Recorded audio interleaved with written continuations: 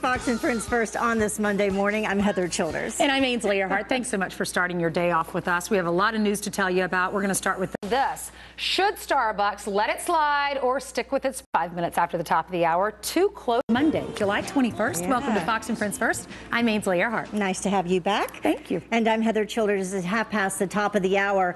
And the unthinkable. 39 minutes after the top of the hour. Hot air balloons, but at what price? Lori Rothman from the Fox Business Network here. Time now for your 5 at 5 and secrets to put you right to sleep. We now 53 minutes after the top of the hour.